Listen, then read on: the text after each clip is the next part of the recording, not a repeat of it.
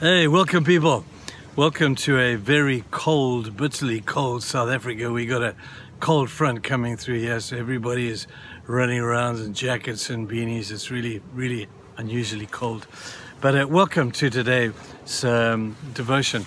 We're talking about blessed are the persecuted. It comes from Matthew 5. It's one of the Beatitudes. It's the last one we'll be looking at. And we started yesterday by talking about persecution as part of the deal. Jesus told us to expect it. Paul tells us that this is going to happen. Jesus says, take up your cross and follow me. And if you're carrying a cross, that would intimate that there's a bit of persecution and pain maybe down the road. But as believers, we have to acknowledge that this is going to be, if it's not already, part of the Christian life. And it varies for different people in different places, and it comes in different shapes and forms. But we're just talking about the basics of what persecution looks like. Today, we want to ask the question, why would anybody want to persecute people who apparently, according to Matthew chapter 5, would appear to be such nice people? You know, people who strive after peace. Nothing wrong with that. I like people like that. People who are meek and not arrogant. Man, I like people like that. I don't know about you. People who are humble. I'm drawn toward people like that. I don't do the arrogant very well. And we're looking at this and saying, why would the world hate what we would look at and say what great qualities these Christian people have? Well, the passage is very clear. You don't have to be too bright to see it. He says, blessed are those who are persecuted for what? For righteousness' sake. For righteousness. We spoke the last couple of weeks about hungering and thirsting for righteousness. That means we're hungry and thirsting for God. We want to do things God's way. And over the course of history, human history, the world has hated people who do that. The world has hated people who choose to live a godly lifestyle. They don't understand why, but Satan has put it in their hearts to stand up against those kind of people in that form of lifestyle. You see, if you want to be persecuted, then just live the first 7 Beatitudes. Just live those. And watch what the world does to you. Watch what the world says about you. And the 45-degree angle look that people look at you with, because they don't understand. They don't understand. And this is Satan's tool. There's no other religion in the world in present history that's persecuted like us. There's no other religion in the world that doesn't understand us. Isn't it crazy? You can be fanatical about anything. You can be fanatical about dinkies and cars and yoga and even some of these other more way out kind of religious things. You can be fanatical about those things and nobody says a word. Somebody thinks, oh, that's a little unusual. Maybe that's quite cute that you have got such an interest in something else.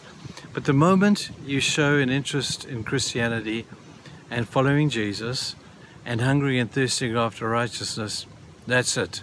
They're after you, because that is what proof that we have that Satan hates us and our faith so very much.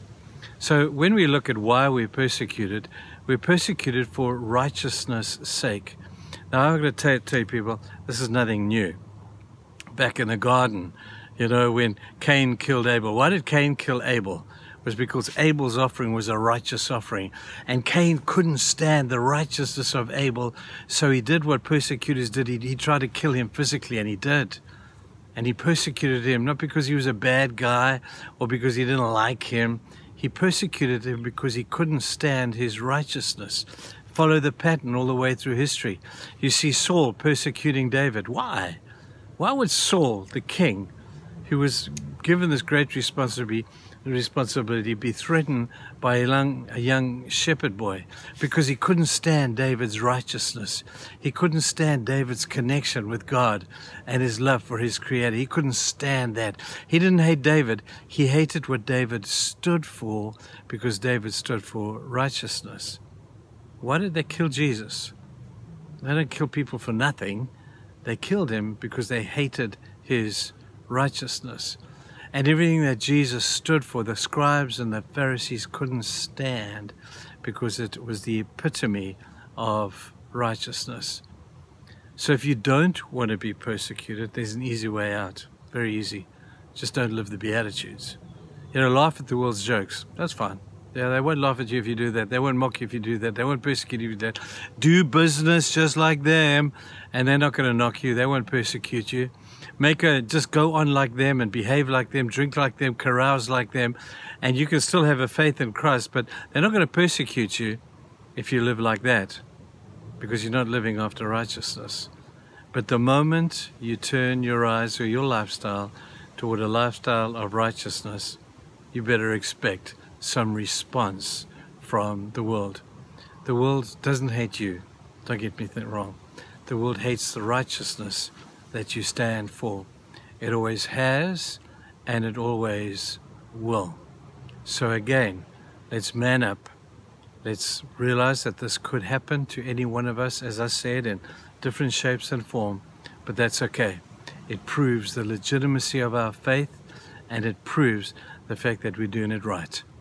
Think about that today. Guys, we'll see you soon. Bye-bye.